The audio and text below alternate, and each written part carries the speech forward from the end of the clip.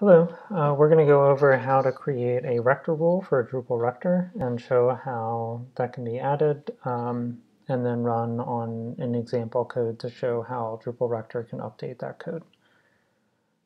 All right, what we have right here is an example file called format date, and this shows an example deprecation. We're using PHP-Storm, and this shows the format date with a strike through, which indicates in PHP-Storm that that's a deprecated method, or sorry, deprecated function.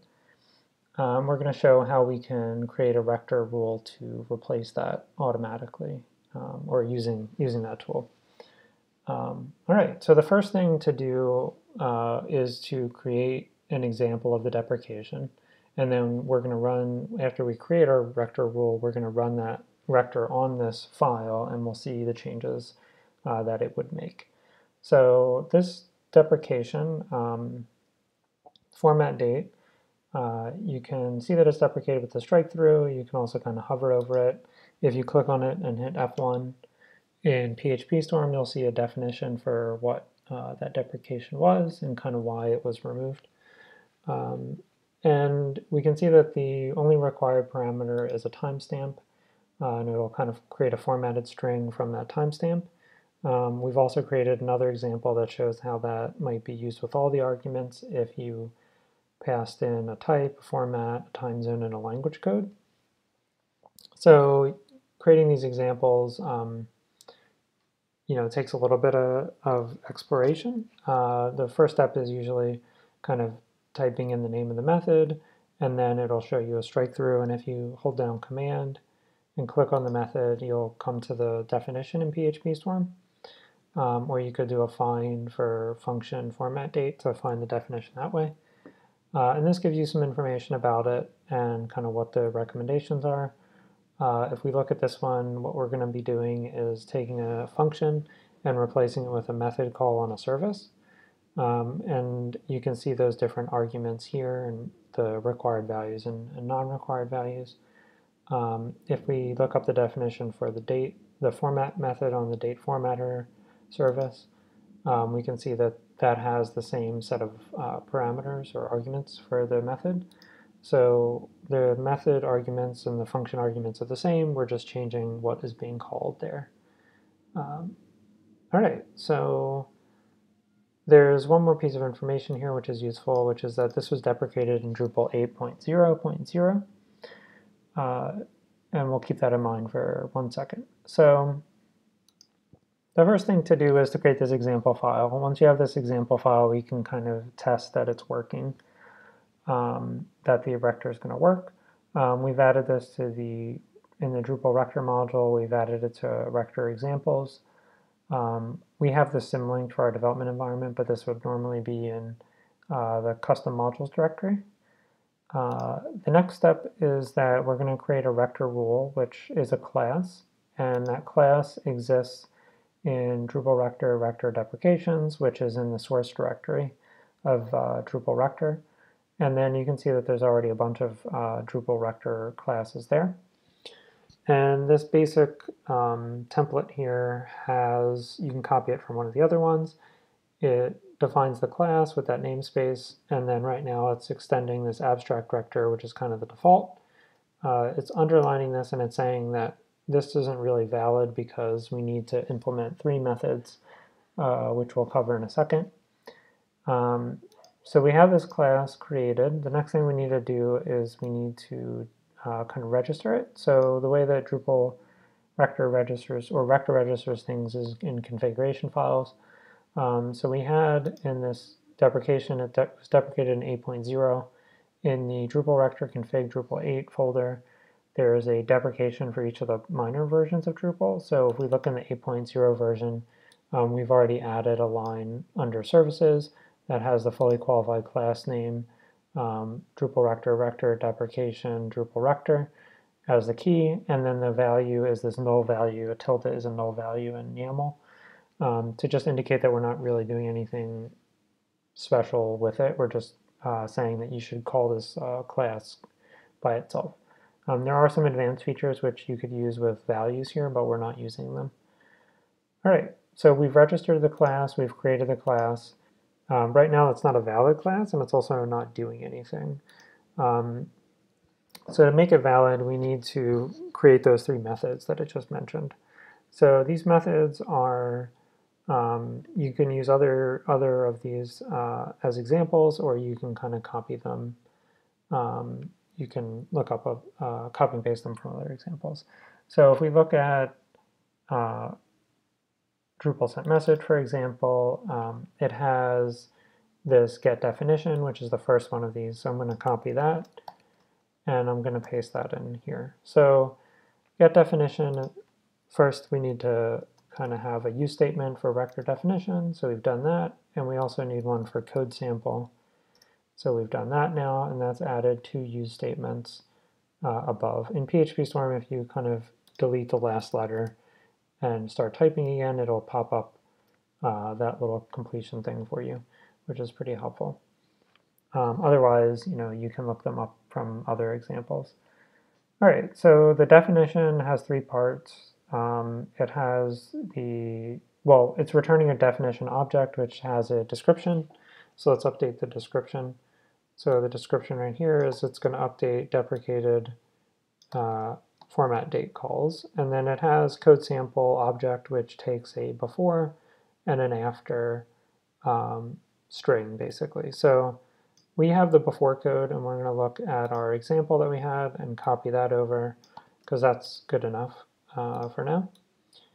And then we have our after code. So let's just paste this in for now. And then if we look at the deprecation or the implementation of the method, we can see that it says get this service and call date format. So we're going to copy that here, and that's what we're going to basically replace our code with.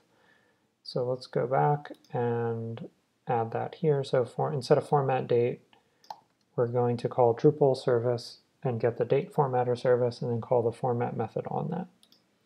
All right, so we have one of our 3 methods. This is just kind of for documentation. I don't know that it's actually used for anything. The next one we're going to do is we're going to add a get node types. So this is public function, if I can type, function get node types. And this is going to take no arguments, and it's going to return an array. And let's see. All right, and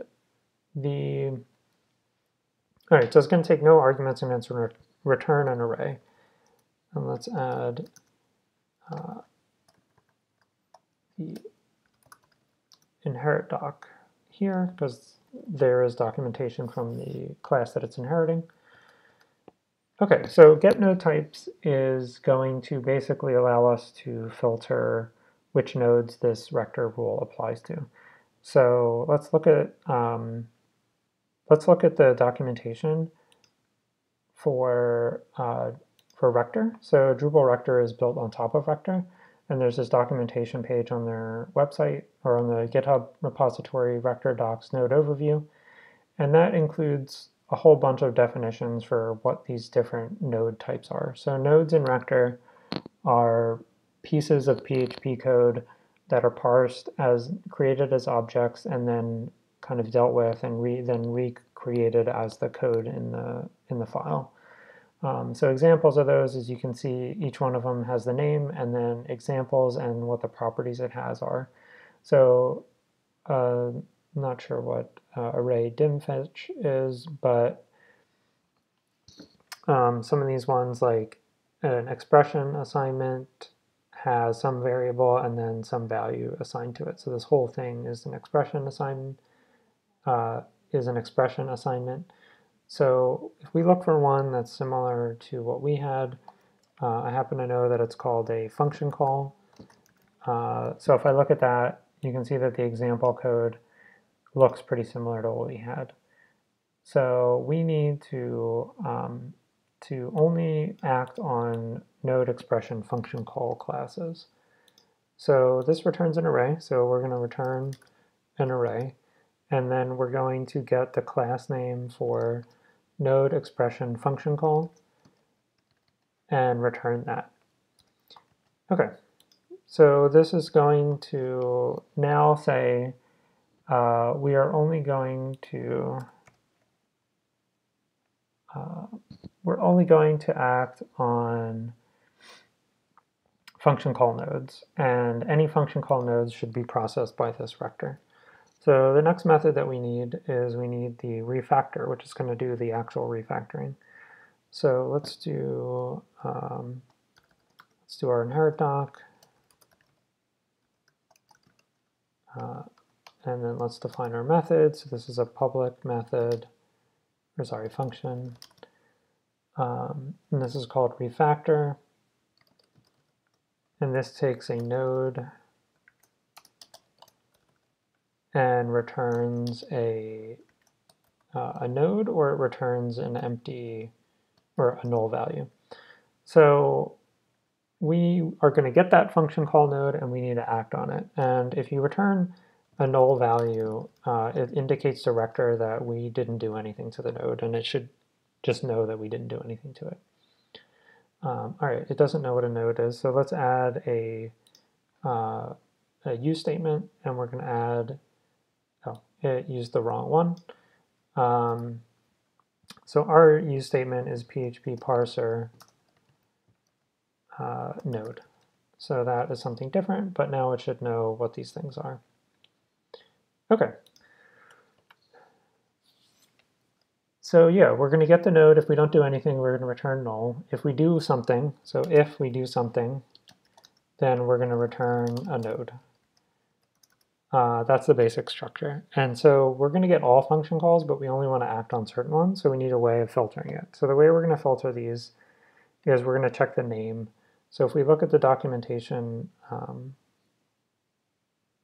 again, then we see that there's two things. There's the name of the function, and then there's the arguments. So those are two things that we have available to us here. And arguments is it tells you what kind of an object those are. All right, so there's a helper method in the class called getName. And if you pass the node to that, then you will get the name for it. And we're going to check if this equals the method that we're using, which is format date. So that's our conditional. We're only going to act on format date methods. We're going to add one more thing here to kind of indicate that this is a function call. So we're going to say @var node expression function call and node. And that's helpful because now we can do more auto completion on node. PHP Storm and other IDEs will kind of know what that node is. More specifically, that it's not just a node, but it's specifically a function call. All right, so the thing that we want to return in this situation, so if we look back at what we're doing afterwards, we need to return a method, and that method is going to include some other stuff with it. So let's go, our node equals new, we're going to create a new object, and we need to figure out what that's called. So we can go back to the documentation. I happen to know that it's called a method call. And if we look at a method call, it looks pretty similar to what we were doing. There's a little bit more to it than that, but it's this arrow method name, and that takes a variable, or has a variable, a name, and an argument. So let's go back to here, and we're going to create a new method call. And PHP Storm is helping us and telling us that we need to pass in a variable, a name, which is the method name, and the arguments. And we can pass attributes, but we're not going to do that right now. All right, so we need a variable, we need a name, and we need arguments. Let's see, what did it call that? Oops, let's see. Args, okay. All right, so the var is, and we're just going to make it null for now. The name is null, and the args is null. All right, so that's kind of the framework. We're going to have to construct a variable, a name, and an argument, and then create our new method. Arguments is probably the easiest one. If you remember from before, we had a node args, and that's the simple one. We're just going to keep all the same arguments, and we're going to pass it to from our function, and we're going to pass it to our method. Name is pretty easy as well. So name says this needs a node identifier. It could also be an expression or a string. This is the name of the method, but we're going to use an identifier. So we're going to say new identifier, and then this identifier takes as an argument, it takes the name as a string. And so our method name, if we go back and look at our example, is format. So we're going to pass that in. All right, so now we have the method. So we're going to call format with the arguments, and we need to call that on something. So this is a little bit more complicated. So now we kind of have to figure out what is this. So this is something that's a little bit more. So it's kind of a combination of things, right? All right, so the first thing that it's going to be a call, and this call is going to be something that's called a static call. So that's listed in that documentation that we showed before as well, but I just have looked it up already. So we need to say we're going to create a new static call, and we need to know what we need to pass that. Oh, sorry, it's a new static call, okay? And then we need a class, we need a name, and we need arguments. So it's kind of similar to what we had before. So the class is going to be an expression or a name.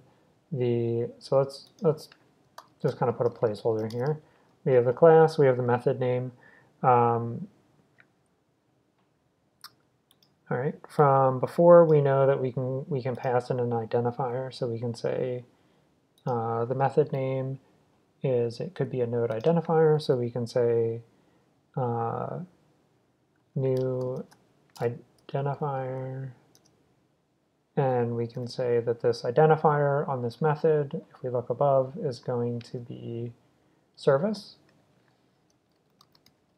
And the arguments are going to be an array of argument nodes. So we need an array, and we need a new arg. And that argument is going to eventually represent this date formatter. So let's copy that. But we need to so node args takes a value, and the value needs to be an expression. So one way to make a simple expression that's just a string is to call there's a string class. So we can say new string. This is not filling it in. All right, so I've looked it up before, and it's called node scalar string, and that, now that we finally got down to there, we can pass in the string that we have. All right, so to take kind of a step back and review some of that, we haven't filled in the class yet, but we've created a new static call, which is the service. We've said that the name of it is service, and the argument to it is date formatter. So that's kind of this part, the : part. So the last part that we need is this /Drupal. So that is the name of a class. The slash part indicates that it's a fully qualified class name. So I'm going to also paste some stuff in here. I happen to know what that is. And so the one that we want is we want something called new, let's see, fully qualified. And that can take a string, or it could take a name. So let's just pass in Drupal. All right. So now we're going to call that service on the Drupal class. A fully qualified knows that it's /Drupal. And so this total thing, this variable here, is building this whole part of it. And then the method that we're returning is this format piece. So it kind of works backwards. So if you looked, we're returning format, but format requires this whole thing that we're calling it on. This thing requires this piece, which is the method, and it requires some other things like the class and the arguments. So all of this together, we have the name, we have the arguments, we have all those pieces. All right, so let's save it. We've created our get definitions, our get node types, and our refactor code. We've registered it in the 8.0 file, and now we should be able to run it. So let's go into our code, and we can do vendor bin Rector, and then we're going to call, so that's the file, and then we're going to call the process task, and we're going to call it on the file that is web modules custom Rector examples, and then what was the example we had was just called format date.php, and we're going to use the dry run flag so that we're not actually going to apply the changes, we're just going to look at them. And this should run unless we've made some mistakes, which we can fix, and it will tell us what the changes would be. All right, so it could not find that scalar string that we defined that it was having issues with before. So let's see what issue we might have, what mistake we may have made there. Okay, so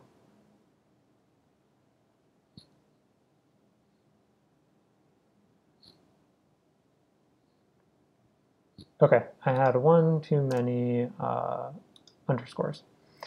All right, let's try that again.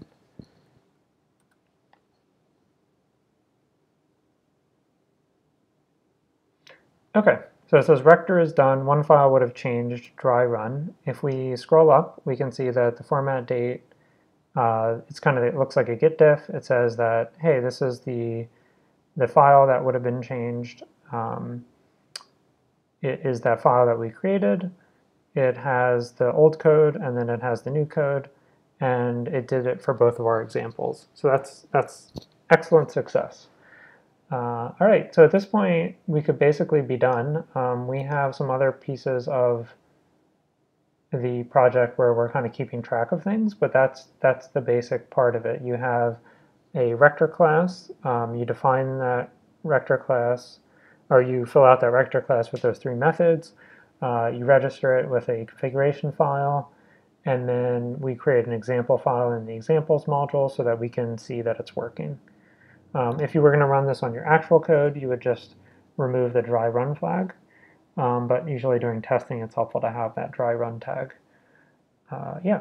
So the last piece that we can do is we have all this code, and it's something that if you're looking at it and you're thinking like, okay, this is probably like a repeatable pattern, and there wasn't anything too complicated with that.